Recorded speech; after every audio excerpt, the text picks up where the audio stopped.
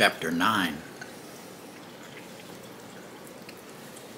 And Saul, yet breathing out threatenings and slaughter against the disciples of the Lord, went unto the high priest, and desired of him letters to Damascus, to the synagogues, that if he found any of this way, whether they were men or women, he might bring them bound unto Jerusalem.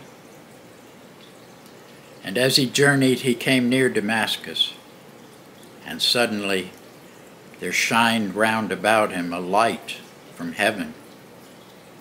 And he fell to the earth, and heard a voice saying unto him, Saul, Saul, why persecutest thou me?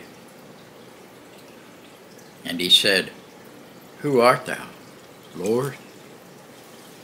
And the Lord said, I am Jesus, whom thou persecutest. It is hard for thee to kick against the pricks. And he, trembling and astonished, said, Lord, what wilt thou have me do? And the Lord said unto him, Arise, and go into the city, and it shall be told thee what thou must do.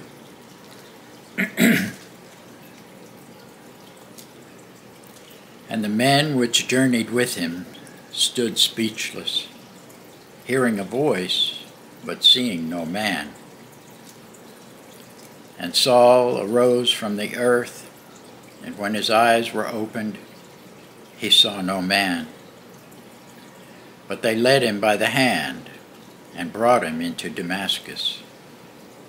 And he was there 3 days without sight, and neither did eat nor drink.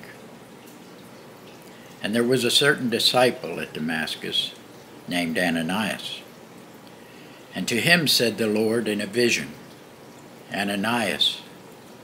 And he said, Behold, I am here, Lord.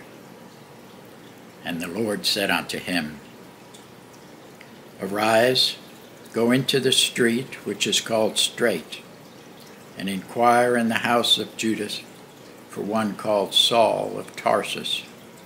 For behold, he prayeth, and hath seen in a vision a man named Ananias coming in, and putting his hand on him, that he might receive his sight. Then Ananias answered, Lord, I have heard by many of this man how much evil he hath done to thy saints at Jerusalem. And here he hath authority from the chief priests to bind all that call on thy name. But the Lord said unto him, Go thy way, for he is a chosen vessel unto me, to bear my name before the Gentiles and kings and the children of Israel. For I will show him how great things he must suffer for my name's sake. And Ananias went his way, entered into the house, and putting his hands on him said, Brother Saul, the Lord, even Jesus, that appeared unto thee in the way, as thou claimest, hath sent me, that thou mightest receive thy sight, and be filled with the Holy Ghost. And immediately there fell from his eyes that it had been scales, and he received sight forthwith, and arose, and was baptized. And when he had received meat, he was strengthened. Then was Saul certain days with the disciples which were at Damascus. And straightway he preached Christ in the synagogues, that he is the Son of God. But all that heard him were amazed, and said, Is not this he that destroyed them which called on the name in Jerusalem, and came hither for that intent, that he might bring them bound unto the chief priests? But Saul increased the more in strength, and confounded the Jews which dwelt at Damascus, proving that this is very Christ. And after that many days were fulfilled, the Jews took counsel to kill him. But their laying await was known of Saul, and they watched the gates day and night to kill him. Then the disciples took him by night and let him down by the wall in a basket. And when Saul was come to Jerusalem, he essayed to join himself to the disciples. But they were all afraid of him, and believed not that he was a disciple.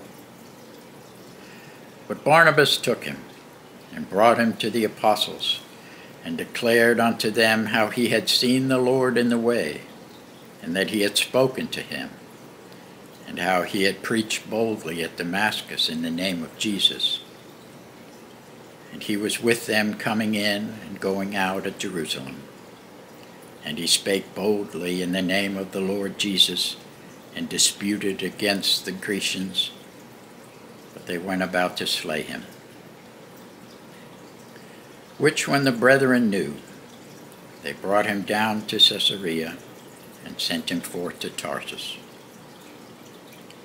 Then had the churches rest throughout all Judea, Galilee, and Samaria, and were edified, and walking in the fear of the Lord, and in the comfort of the Holy Ghost, were multiplied.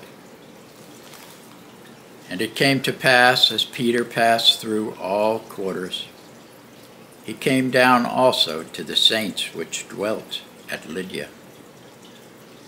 And there he found a certain man named Aeneas, which had kept his bed 8 years, and was sick of the palsy. And Peter said unto him, Aeneas, Jesus Christ maketh thee whole. Arise, make thy bed. And he rose immediately. And all that dwelt at Lydda and Sharon saw him, and turned to the Lord. Now there was at Joppa a certain disciple named Tabitha, which by interpretation is called Dorcas. This woman was full of good works and alms deeds, which she did. And it came to pass in those days that she was sick, and died, whom when they had washed, and laid her in an upper chamber. And forasmuch as Lydda was nigh to Joppa, and the disciples had heard that Peter was there, they sent unto him 2 men, desiring him that he would not delay to come to them. Then Peter arose and went with them. When he was come, they brought him into the upper chamber, and all the widows stood by him weeping, and showing the coats and garments which Dorcas made, while she was with them. But Peter put them all forth, and kneeled down, and prayed.